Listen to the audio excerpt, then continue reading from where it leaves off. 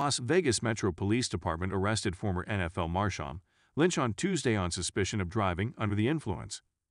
According to LVMPD, officers stopped traffic on Fairfield Avenue and West Utah Avenue, north of the Las Vegas Strip, on suspicion of a driver disability.